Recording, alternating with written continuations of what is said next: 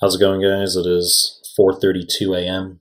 Valentine's Day here in Japan, and we have a difficult question for pediatrics for 2CK pathology for step 1.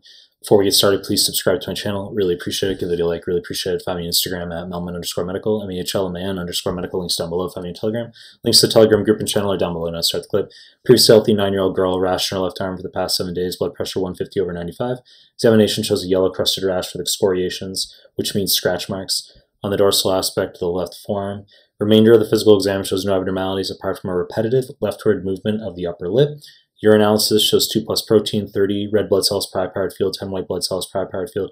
Question wants to know most likely diagnosis. Let's whip through the answer choices. Choice A, diffuse proliferative glomerulonephritis, DPGN, wrong fucking answer. This, all you need to know, is this is going to be red urine, nephritic syndrome, and a patient who has SLE. That's it. Okay?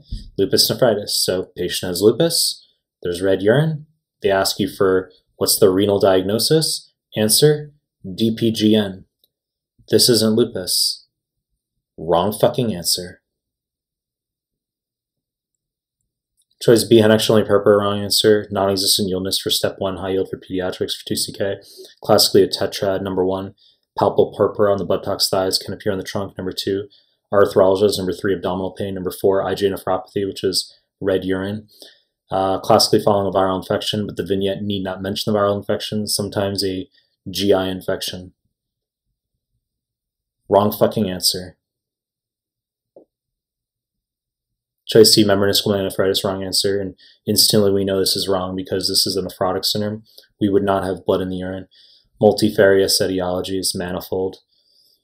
Autoimmune diseases such as SLE, RA, cancers, breast cancer, pancreatic cancer. Drugs, dapsone, gold salts, sulfonamides, can be infections, hepatitis B, can be primary, autoantibodies against phospholipase A2 receptor.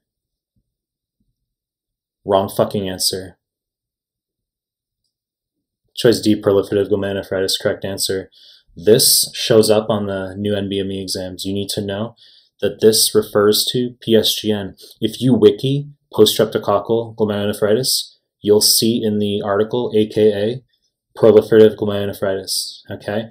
Not membranous proliferative, not diffuse proliferative, just regular proliferative glomerulonephritis, that's psgn. Now you say, well, how is this psgn? Okay, well, you need to know that it need not occur after pharyngitis. It can be cutaneous group A strep. So this is impetigo. Now, Staph aureus, in theory, does eclipse group A strep for both non-bolus and bolus impetigo, but USMLE doesn't give a fuck, and this is clearly psgn that we have here. So it's going to be red urine 1 to 3 weeks after a strep infection. You need to know tangentially that IgA nephropathy would be red urine 1 to 3 days after a sore throat. Okay, so if they give you sore throat in a 12-year-old and red urine 1 to 3 weeks later, that's psgn. We have a week here. They give you 12-year-old sore throat, red urine 1 to 3 days later, that's IgA nephropathy from viral infection, not psgn.